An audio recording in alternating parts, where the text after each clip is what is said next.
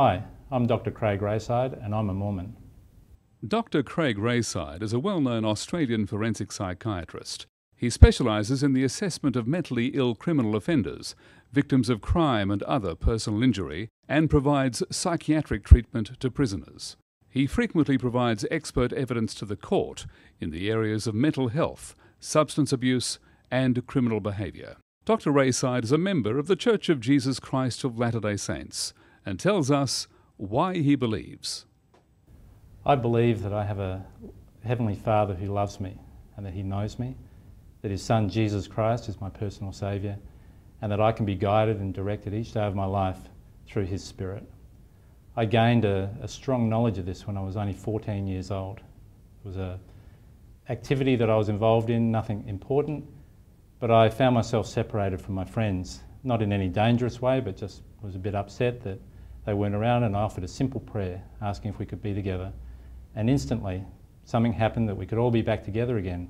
And while it wasn't important in the big scheme of things, at that moment I knew that my prayers were heard, that they were answered, and it made me feel really important that the God of this universe would be interested enough in me, a 14-year-old boy, nothing important.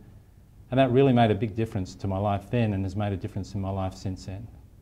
A few weeks later after that experience, I was reading the Book of Mormon, and at the end of that book there's an invitation and a promise by an ancient prophet who asks us to read the book and then sincerely ask God if it's true.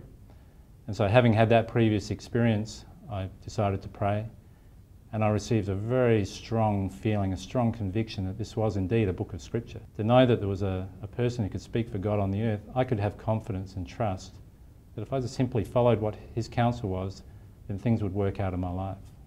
From those early experiences of prayer, I increased in confidence that I could pray about all the decisions in my life. It helped me decide my career, being a doctor and then later as a psychiatrist, and in the work I do. It helped me know who I should marry. And it's helped me as a father, taught my children to know that they too are sons and daughters of a God who loves them. And that knowledge has been underneath everything that I've tried to do in my life.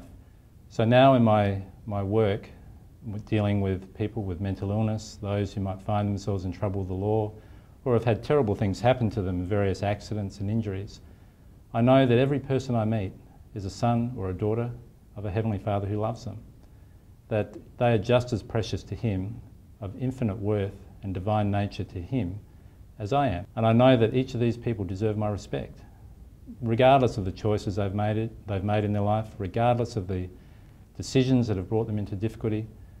Each of them is a valuable, divine person, and so I treat them with kindness and respect, because I really believe that when people know who they are and whose they are, then that will determine all the decisions they make in their life, and it makes all the difference.